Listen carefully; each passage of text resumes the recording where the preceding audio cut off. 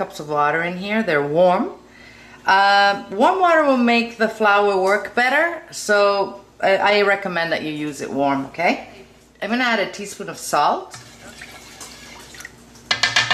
And I'm going to start adding 2 cups of flour gradually into the water. We'll switch to our hands in a sec.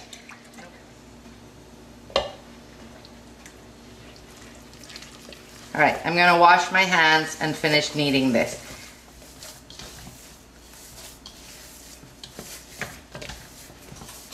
We're just going to let this dough rest for a few minutes before we make the arepas. This is the flour we're going to use to make our arepas. As you can see, this particular brand is Pan. It is a pre-cooked white cornmeal. You can also get it in yellow. I find this in the Hispanic aisle of the grocery store. Don't go look for it in the flours where they have the flour for tortillas. Typically it's in the section where they actually have the Hispanic food, so check it out there. I have oil and water in this bowl, and we're going to use it to make our arepas. This will prevent the flour from sticking to your hands. So I'm going to make a ball of dough, and then we're going to press it into a disc. Obviously you can make these as big or as small as you want. That is a matter of preference. Personally, I don't really like them when they're very thick. But again, that's a matter of preference. So that's about right for me. We're gonna cook these too, but I like keeping these underneath a damp kitchen, rag or dish towel once they're made. That way it doesn't dry up. So I'm gonna melt a little butter in my cast iron pan here, and we're going to start our arepas on this, and then we're going to finish them in the oven. I want them to get a nice golden exterior.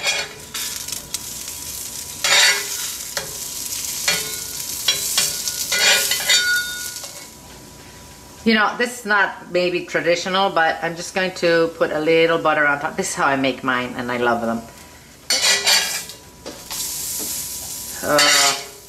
They're getting nice and brown. I flip them again. And I'm going to give them a couple more minutes, and I'm going to put them in an oven at 350 degrees Fahrenheit, 176 centigrade or Celsius, for another maybe 10 minutes until they finish cooking, and then we'll bring them out. These, my friends, are ready. They're very hot, but I'm going to slice them and put a pat of butter in the middle. I do this with a paper towel so I don't burn my fingers. Now you can cut these all the way through. If you're going to make a sandwich, just leave that edge on. So we'll just add some butter. Perfect. You can make any sandwich you want with these, or eat them just like this. They are marvelous.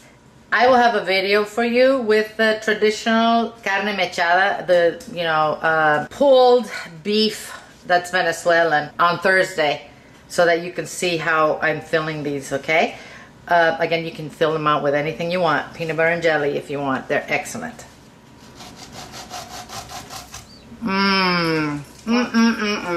So good. They're crisp in the outside and buttery in the inside. They're wonderful. Hey guys, thanks for watching. I hope you liked this video, and if you did, you give me a like, a share, a comment, and a sub. That would be great.